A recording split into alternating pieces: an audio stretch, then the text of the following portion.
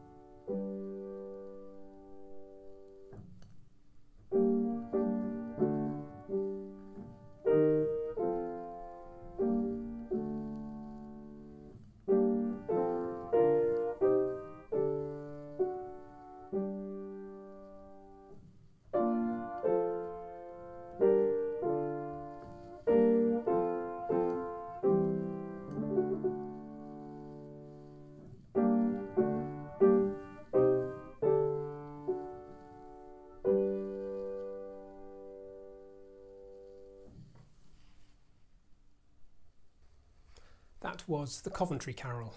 That is one of my favourite Christmas carols. To me, it evokes Christmases long ago, cold, dark, hard, but full of hope. And my fundraising tip, based on this tune, could have been focusing on that, on the importance for fundraisers of evoking nostalgia, happy memories of childhood, perhaps, and family get together. Particularly important at this year and this time.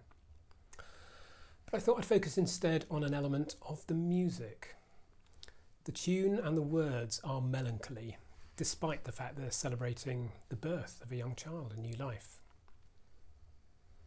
They perhaps prefigure his fate. But at the end of every chorus, there is a positive uplift. The minor piece in G minor resolves at the end using a musical device called the tierce de Picardie.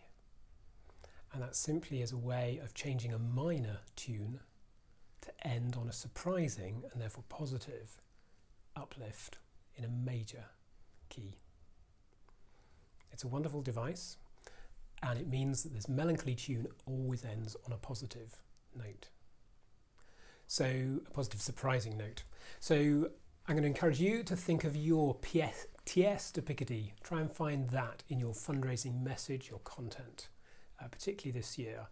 By all means, share the challenge that you're asking for help or support with, grim as it may be, but end with the positive note, the uplift, perhaps the surprising uplift that inspires donors to know that they can help make a difference.